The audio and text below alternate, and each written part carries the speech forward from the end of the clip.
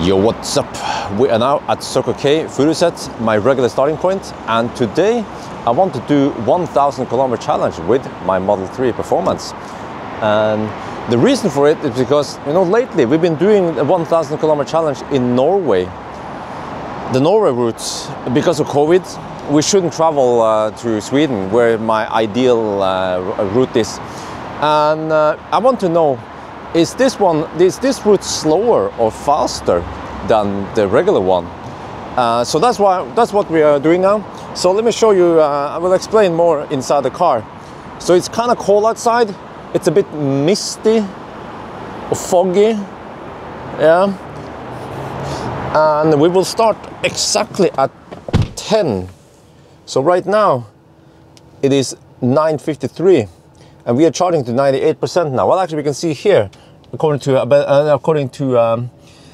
ScanMyTesla, we have 98.0 right there. So it should be 99 by the time we start. It doesn't matter too much, but you see, the plan is to drive. Okay, let me zoom out a little bit. Well, actually, I can do this one, and I can do this, and I can do this roughly. So the plan is to do the Norway route. We drive here, and then back again, and then we drive over on this side all the way to Langang and back again, and then we head north and we do the rest here. So usually I take the Sweden route here, and there's lots of 110 zone here with almost no traffic. This place is almost deserted. And then we have a slow stretch here through Gothenburg. The lowest speed limit is 60 kilometers per hour. There's lots of 60 and 70 here. And then when you come here to Varberg, you can unleash the power and drive, right, it's 120 zone, all the way here, I think. But it means that from here to here and back again, you have over almost 200 kilometers of 120 zone, which doesn't exist in Norway.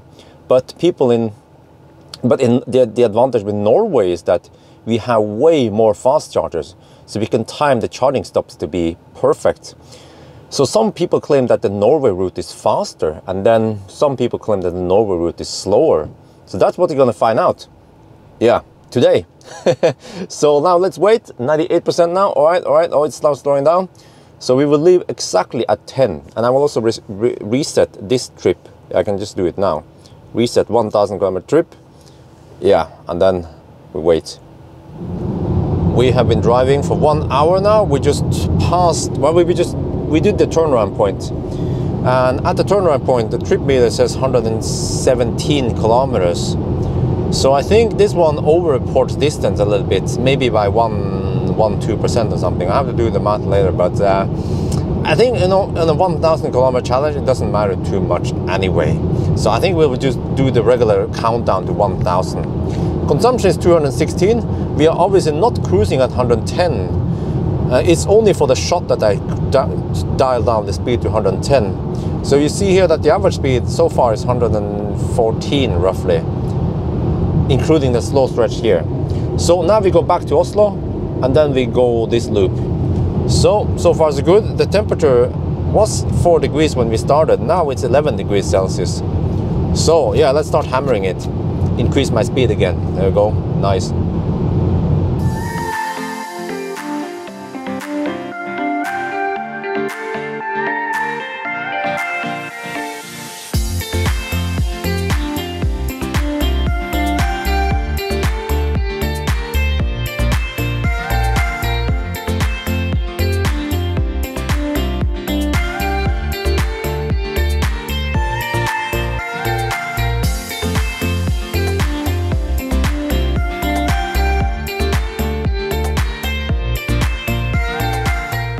We are now at Liertoppen supercharger. This is a version 3 supercharger, which is the best, the top of the crop. We have water-cooled cable here, look. And we're charging now. I'm gonna show you the speed. This is what you can expect. Oh, it's not 250, because we came here with 16%, but we're getting 220, which is still very good. Yeah, that is still very good. So right now you see here that if you look at the stats here, the battery is at 35 degrees. That's the problem. It needs to be warmer to receive 250 kilowatt. But this is the fastest we can get around here anyway. Getting over 200 kilowatt now is still really good. So the next stop will be, let me show you now. We will go to Ringdalsskogen, but first we have to go to the end point. So I guess we can just mark it on the map. It's right here. Let me see. Where is it? Where is it? Where is it? Where is it? Okay, whatever. We can just here roughly. No, wait, is it before? You can just navigate, let's say here. Yeah. All right, good. So the plan is that I have to charge to exactly 52%, let's say 55%. And then we head out again. We are on the move again. That was a really short stop, which we went from 16% to 62% in, I don't know, I have to check again. I can check about the route planner. About the route planner logs everything. That was fast. So now the plan, well, actually I haven't decided what to do, but you see there's a little bit of traffic here that you might not find in the Sweden route. Well, okay.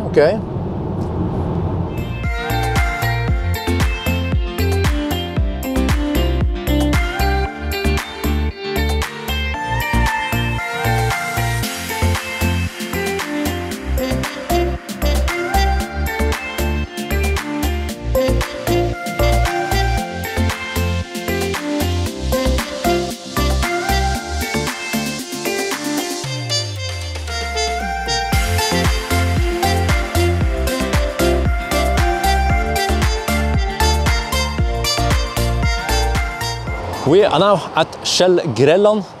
I love this place. Let me show you why. We have, oh, is this the one guy who gave me a thumbs up? Maybe a follower. We have lots of Grønn fast chargers here, and it's right by the highway. And you never have to check if they are available. See, there are plenty. Each of these stalls have, each of these stations have 2 stalls. So we actually have 10 of these.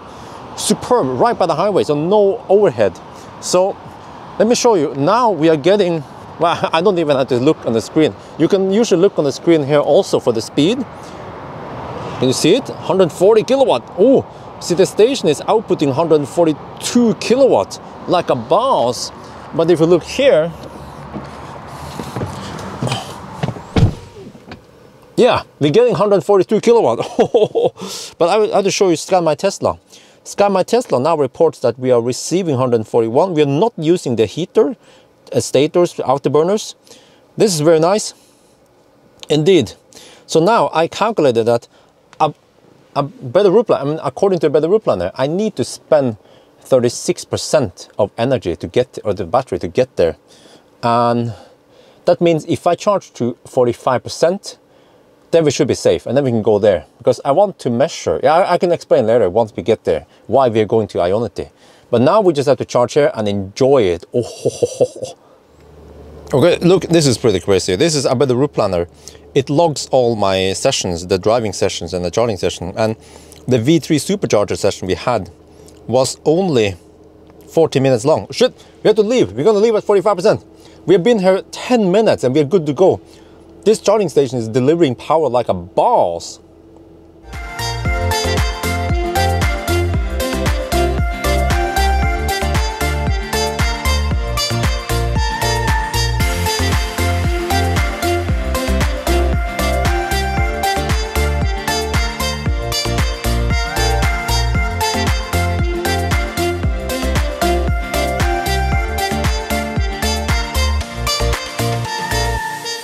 We are now getting close to Kløfta, and we have passed the slowest stretch now, which is near Oslo.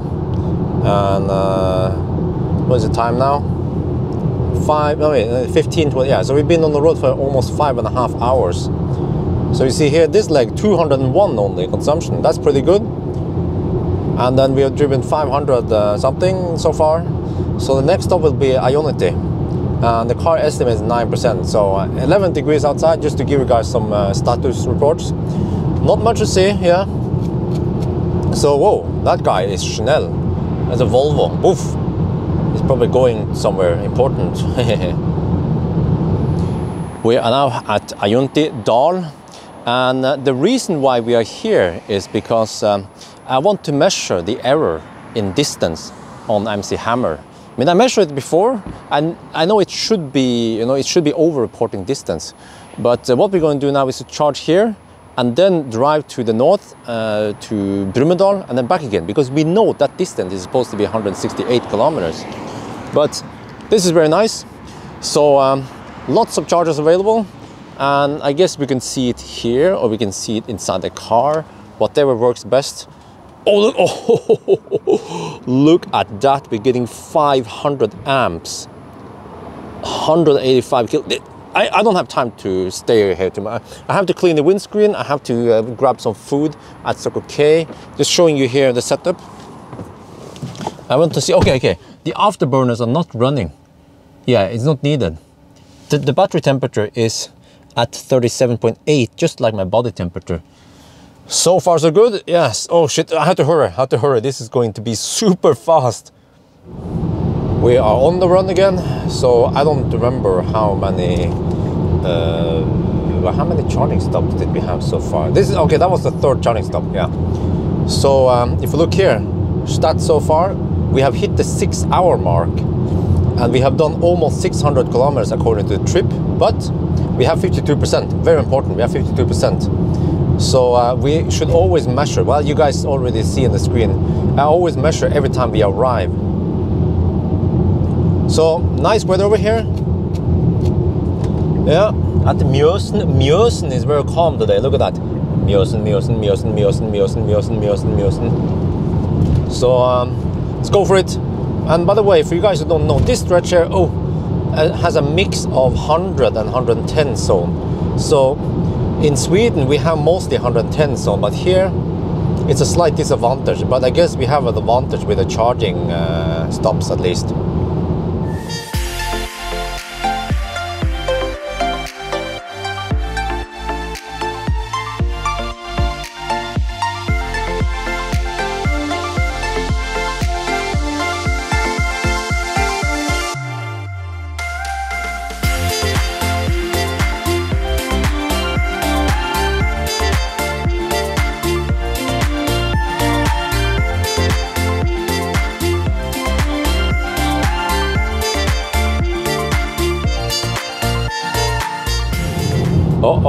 We are now getting close to Nebbenes, and the problem right now is that the car suddenly consumes slightly more than usual.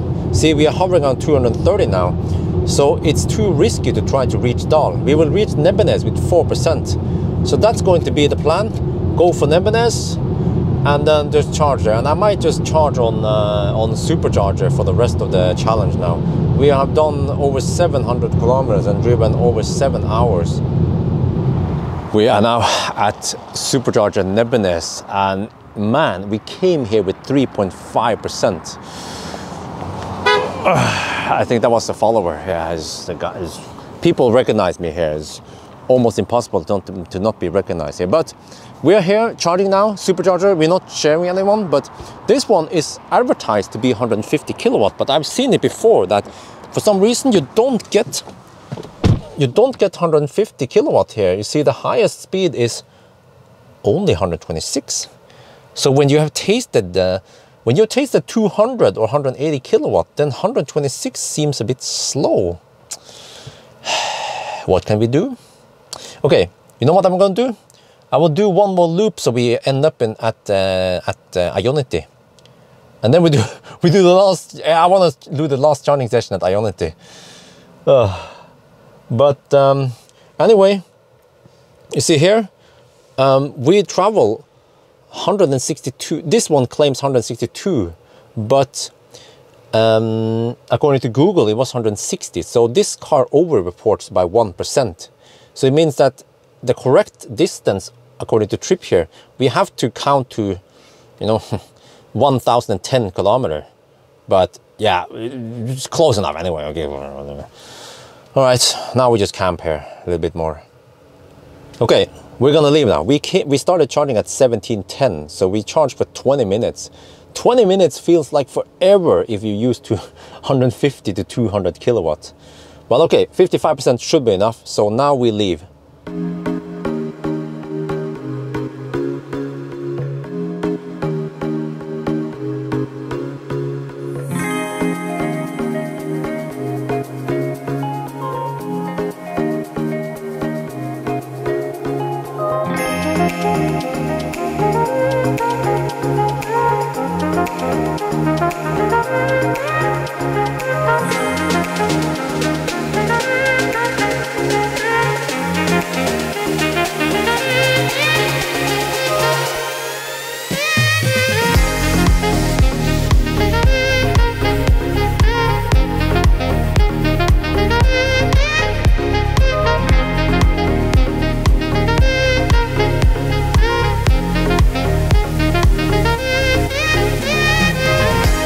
We are back at Ionity now. Yes, this is the second time I charge here. But we are charging, and you know, you might be wondering, but is it relevant to charge here? Because most drivers, most Tesla drivers, they don't want to charge at Ionity. Well, I consider that because I actually wanted to try to use supercharger, but the thing is that the development of oh, look at that. Oh, we're not getting 500 amp this time. Oh, I think it's because the battery is not hot enough to take it. Wait, I should fire up the heater. See, it's getting 470 amp from the charger, so I should fire up the heater because I didn't want to run the heater because it would suck some power for charging. So, all right, it was working again.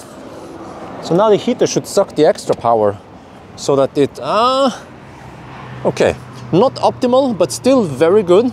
No, but you see, the reason why I charge at Ionity is because the development of Tesla supercharger is so fast that by the time you guys watch this video, maybe in 2021, some people, Tesla might have even more supercharger version 3 out there. So that's why, wow, I have to say MC Hammer looks freaking gorgeous from this angle. Look at that. You see the red calipers, you see the rare tinted windows. So, as usual, I don't have too much time here. This is the last charging stop. We're gonna charge here and then drive to the north a little bit and then go back to Oslo to Circle K, and that would be 1,000 kilometers. So, quick stop, restroom, maybe hot dog. I'm not sure if I have time for it, and then we finish it. All right, we are now on the last run now, final run. So let's just head north first. And it's getting dark already. Wow. You see, time is, it's just 7. Huh? It's 7 and it's already dark. Okay, but we have to go north now to Tangen. That's about 50 kilometers from here. And then we head back to the city. So not much to report. It's 5 degrees Celsius, so it's getting a bit cold outside. But at least it's Saturday night, so we have almost no traffic here, so I can hammer it.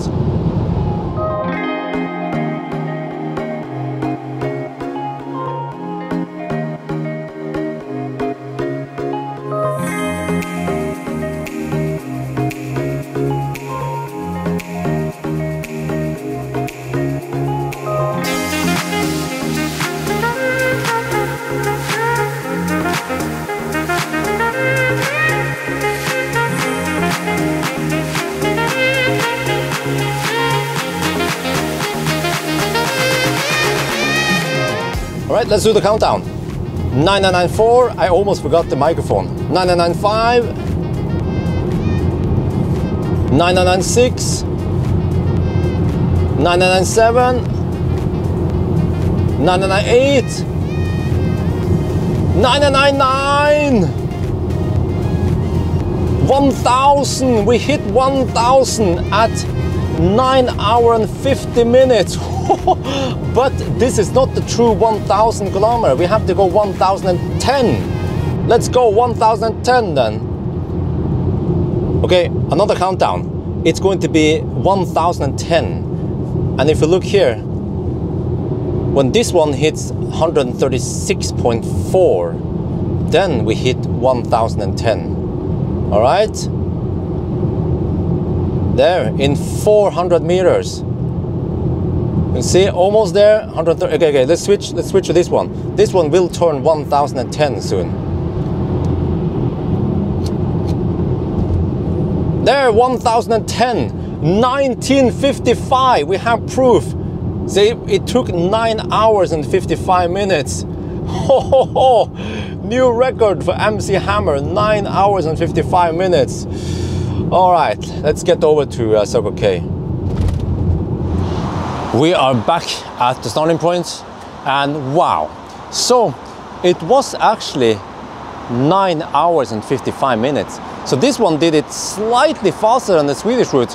I mean, why was it faster? Was it because the roads are better? No, most likely not, because we didn't have 120 zone here. But I think it was a combination of good charging sessions and the fact that the Norwegian roads are very similar. So, you know, based on this, I can say that the 1,000 kilometer challenge we do in Norway is the same as the Sweden one, more or less the same. Sweden route might be 5 minutes faster, but it means that from now on I can do the test here as long as COVID is still active. But in the future I will still want to go back to Sweden because it's still nicer there. You know, the meatballs or the hot dogs in Sweden is nicer. So, but for now we can still rely on the Norway route, and all the tests I've done with the other cars in Norway are valid in my head, you know. And just to keep you guys reminded that the reason why I made this challenge is to simulate a typical driving through many places in Europe where you can cruise around 120, 130 kilometers per hour, and to see how long does it take, because you guys have seen now in other trips I do, for example to the Arctic Circle, that road is way worse and we drive slower and it's a different scenario. But this one is more like, it's more relevant for the rest of Europe. So very impressive of MC Hammer. MC Hammer always delivers. Freaking annoying people. Huh? What's wrong with people? Fossils. But so yeah, and in the future when we have this version 3 supercharger, then this run might be about 5-10 minutes faster than today. So I think that's going to be it for now. I hope you guys enjoyed this video. As always, thank you for watching and talk to you later.